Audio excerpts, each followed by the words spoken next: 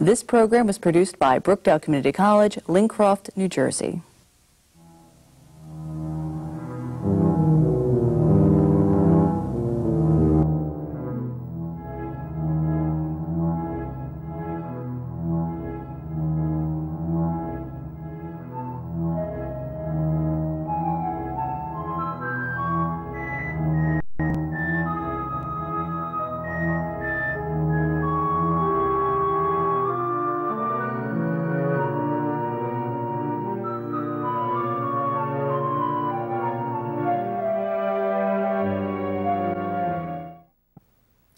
Hello, I'm Jack Needle, Director of the Center for Holocaust Studies at Brookdale Community College, which is presenting this series, Witness to Holocaust. Today, we continue with Arthur Danziger's Odyssey of Survival. When it became obvious that the Nazis were intent in their persecution of the Jews, there was an attempt to save the Jewish children. A series of exoduses to take these children from Germany and Austria to England was called the Kindertransport. Mr. Danziger was one of those children. Unfortunately, his uncle took him from the train as soon as it had crossed the border into Holland.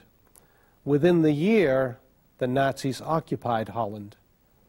Mr. Danziger had to assume new identities in safe houses that were provided by the Dutch underground. A cat-and-mouse game began in earnest. Hiding and escaping became the constant normality of life. I remember we were evacuated on May 10th from where we were to Alkmaar, which is another city in northern Holland. If I'm correct, my geography is so-so. And we came together with the German paratroopers. As we were coming by train, the German paratroopers were jumping in the same city. So it was, they wanted to flood the plane over there, but they didn't do it. A lot of the buffs, there was quite a big deal of fifth column and sympathizers, Dutch sympathizers, and they just didn't execute the orders. So there was no flooding. We all got back over there, and we were over there restricted. We had curfews and things like that. And we couldn't go any place. We were going with the Star of David right away since May 40. We had a yellow star was written in Dutch, Jood, Jude. So the anti-Semitic laws were passed immediately? Immediately. Restrictions. And Holland was, I mean, the action of making Holland Judenreich, which went together with the rest of Europe, was executed in 1943. Mm-hmm. Now, during this period, though, you said you lived on a... Oh, then from 40 to 42, we were in a youth center. A youth center? Yes. We were about 72 boys and girls up to the age of 18. About 70% German refugees. These were all Jewish children? All Jewish. And you were being trained in agriculture for Israel. For Israel? Yes. And later on, when the Germans came, and they're starting with their actions, they started before 43 to arrest Jews and to deport them from Westerbork, which was a transit camp over there. And the organization, which were probably the Israeli, they had persons, instructors from Israel, they probably got in touch with the Dutch underground. Because we were in 1942, we were warned that we would be arrested. And I remember it was on a Friday night, and everybody was called up in emergency session. I was the youngest with another kid, and we were instructed that we would go in stages, leave the place, and we would be picked up by members of the underground. And that's what happened. Like I said, we two youngest, we went first. And I remember a fellow came with a bicycle. So at this stage, you were how old? I was in 1942, 16. 16 years old. Yes. And you and this other boy were the youngest. We were the youngest over there. And the fellow came, I had a knapsack with me, with clothing and, like I said, vitamins they gave us, which were a big help later on, which we didn't understand in the beginning. But you attribute that to helping save your life, having the strength. Yes, absolutely, because we didn't get anything to eat. I remember our ration was a handful of cornmeal a week. A week? Yes. And it was pretty weak.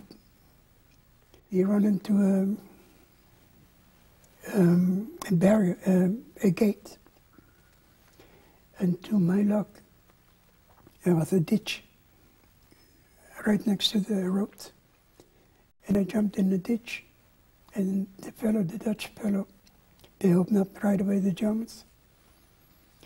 And they asked what was the matter. He said he was on the road to the end there, and he had a flat tire, and he got late and was curfew already. There was a one reason it didn't bother him. It was Air Force. So Air Force was Wehrmacht. They were not SS or something. They were not so vicious. So they told him, you better be careful. You have police and the Sicherheitsdienst on the road. Be careful. So he said, of course, thank you. They closed the gate and I jumped back on the road on a bicycle, and we proceeded to a place in Boston, which is a small town over there. And the first people I met over there was a teacher. And it turned out to be that the whole group who took care of us, they belonged to, Montessori school. Montessori school, yes. Yes. They were all teachers and employees and principal of that school. And they took us over. No, they had contacts with the underground. Yes. They were underground. They were underground. Yes, they were underground. And quite a few of them, matter of fact, the principal I was just mentioning, he was shot. He was caught with a group of our boys in Pyrenees, tried to get on France to Spain. And he wound up, he was shot in Holland. They brought him back. From all the 72 children who were over there, only a handful survived. I mean, a handful. Most of them were either caught, and a small group came to Israel. They are in the kibbutz over there. So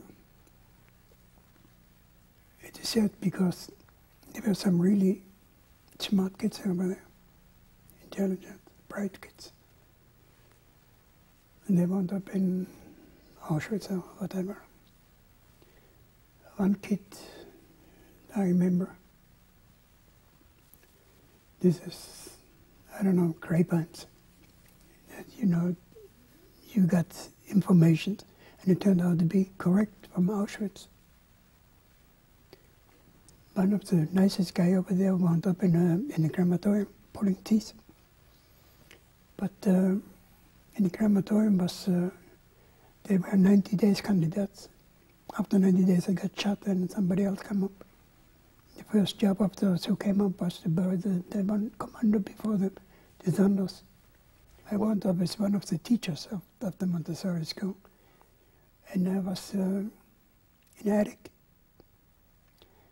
The only thing which was good over there, they had a library over there, in that room. So it was like a jail. I never got out. Now I remember the only time I ever got, because somehow I got twice to the same place. And she had 2 daughters. And I remember one evening, my daughter come, and I never got out. I never went out of that room. I was sitting over there. And I didn't mind too much because I had books about it. But one evening the woman came and said, "You go with my daughter." I said, "Go with my daughter, okay." So I went down and I saw next door there was another Jewish boy. And I had a short conversation with him. But she said, don't waste your time, let's go. So we took a walk. And I enjoyed it very much, you know, and just so many weeks in a room, cooped up, and then all of a sudden you wind up by summertime. Anyway, what was the reason for the walk? It was a razzia. Razzia is, what is it? A roundup. A roundup of respected undergrounds, and people were hiding, things like this. And they somehow had gotten the word that was coming, and that was the reason why I took a walk. The boy next door wasn't anymore. He got caught. At the same time, the one I spoke to, and I only saw him for a few minutes. He wound up in Westerbork, he wound up in a transit camp. In 1943, they started with deporting wholesale Amsterdam. They emptied the Jewish quarter. In Amsterdam, it's very easy to do that. How to do you pull up the bridges. Everything is canals over there. So they rounded up all Amsterdam and all the other cities. And it is sad to say that but more the countries were emancipated, and but more the people were well off, the sooner they died, because they just couldn't adjust to those conditions in the camps. Well, many of the people from Poland, as you probably know, they were living in secluded, and they were living in small villages and working on farms, and not farms, they were not farms. They were not allowed to have grounds. But they were poor, basically. A lot of them were poor, and they knew what hunger was. So they were more resistant to their surrounding than those people who came over there who were either well-to-do or always had the easy life. They were always employed. In Amsterdam was diamond cutters and things like this. They were professional people. And they died like flies. And only a small percentage came back from Holland. I think 70% of the Jews that were rounded up died. Yes, small percentage came back. I'm 42. I was knocking around from one place to another, and I met a range of different people in the society. I was a week with bankers, and the other week I was with somebody with 10 children, who was a guard on a crossing or something like this, very poor. But still, they kept me. And this was the underground moving you from one That's right. I one never safe knew where I place was. to another. I never knew where I was. The only thing I knew, I was in Rotterdam. Why did I know I was in Rotterdam? Because Rotterdam was bombed. The center of city wasn't there. That's the only clue I had that I was in Rotterdam. It was the first city which was bombed by the Germans in 1940. For no reasons. Because they were surrendering anyway. There were a lot of casualties. And I traveled all over the country, and most of the time by myself, in the room, no food. In 1943, I was brought to a farm, and I was working over there supposedly as a volunteer. I had papers, which I mentioned before. I was revived. That's somebody who died, and they took the paper and gave them to me. And I was supposed to be a student who volunteered for agriculture, and Aryan, of course. My first experience on the farm was that I was sick for 6 weeks because I didn't know how to digest the food. I get slight sort of typhoid diarrhea. Couldn't digest the food. Too rich. After 6 weeks, finally slowed down, and I worked hard, but I didn't mind. And it was strange over there on the farm. I was like lost in space because they didn't have no radios, they didn't have no papers, no nothing. But that's the way they live over there in farms. And in 1944, I've been working. We used to work from summertime from 4:30 till 9:30, 10 o'clock during harvest time, as long as there was light. Used to work with combine, things like this, dragging 100 kilo bags all day long. But I didn't mind. But anyway, I would say it was August or something, I got visit again a roundup of Germans on the Wehrmacht. I was taken for fortification, digging trenches, anti-tank trenches, stuff like that. So that this was a roundup to get workers for them? Yes. And we worked over there in maybe a month or something, 3 weeks, maybe a month. And again, you said this was 1944. Yes, sir. And this was September? No, August. August. August, because so the invasion had taken place. Yes, sir. They were on the threshold of the German. And you said this was General Hodge's army? First Army, yes. The First Army was coming in. Yes. Later on, elements of the pattern came through with Third Army, the armored divisions. But basically at that time it was Hodges who liberated. So I worked months over there, and I left over there on my own. Not because the German wanted me to leave, but I got from one of the Germans over there the word that the S was taken over next day. And by coincidence, the road was attacked by American planes. We were strafed and bombed. And during all that confusion, everybody was jumping into the ditches. Me and another fellow, we jumped out of the ditches and we went back to the village where they took us from. And I came over there. So you had been warned that the SS was going to take over the next day? Yes. And we took advantage of the air attack to get out of there.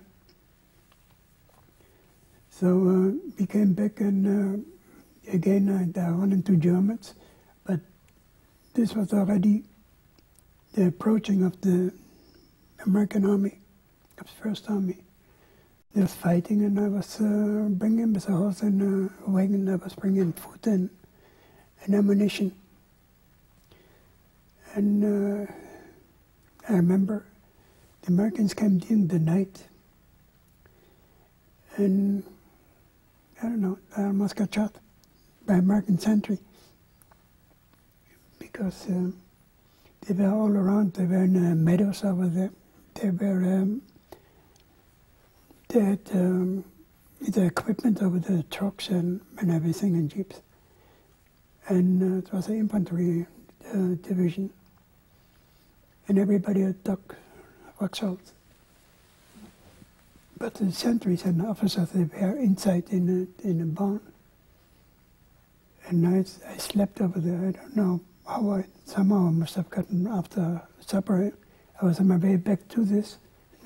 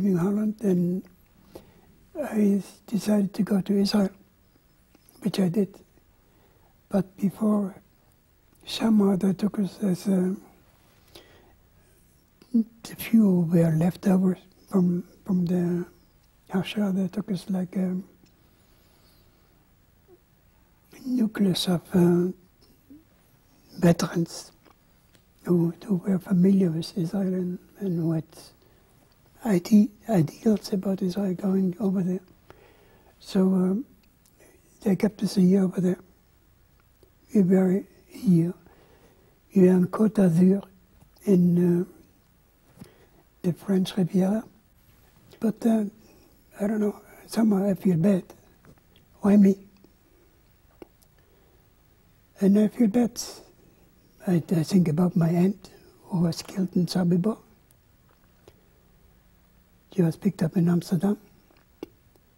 She died in Sobibor. My grandfather was the first Jew who was killed in Benjin, in Poland.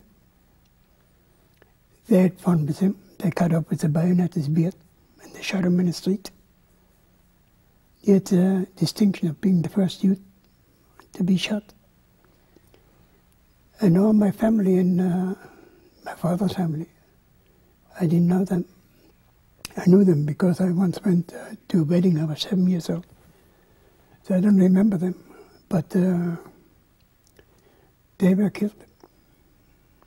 They were killed. That was my wife's there were 5 children. He was the only one left. And she never got over that. Her father died in Grossrosen in Auschwitz. It's not Grossrosen, not in Auschwitz.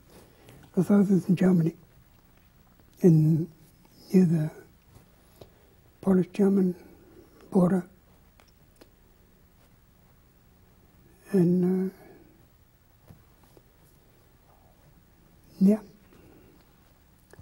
Have you ever sought any support from other survivors in the United States? No.